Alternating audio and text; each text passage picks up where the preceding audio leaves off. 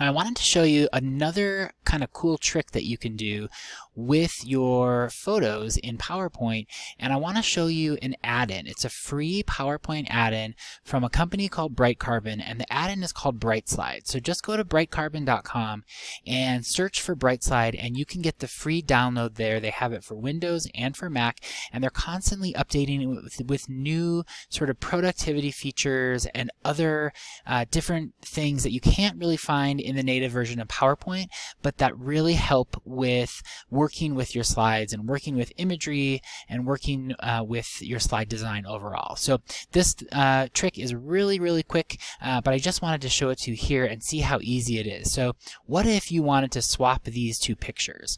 Now I could just drag it around and move it into different positions, but what if I wanted to make sure that they were in the exact same position and I didn't want to spend the extra seconds to sort of nudge everything into place and look at my rulers and all that stuff? All you need to do is highlight both pictures, hold down the Shift key, highlight both pictures there, go up to your BrightSlide tab. Once you download BrightSlide, you'll have a new tab up here called BrightSlide. And then once those two objects are highlighted, you see that I have this Swap Objects menu open. It's under Selection and Object. So I'm going to go ahead and say Swap Objects, and you'll see that both of these photos will be repositioned. So it positions them in the exact same spots that they were originally.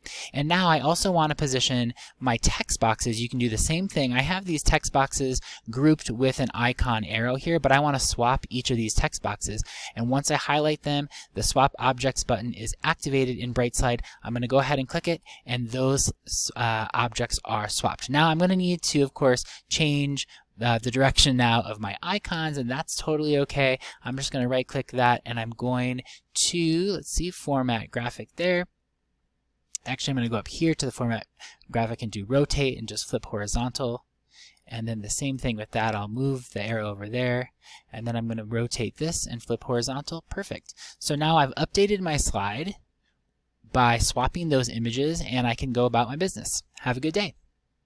If you like this video, go ahead and give it a thumbs up. I'd also appreciate anyone who'd like to subscribe to my channel to get updates to new design tips in PowerPoint, Excel, and data visualization techniques in Microsoft products. Have a great day.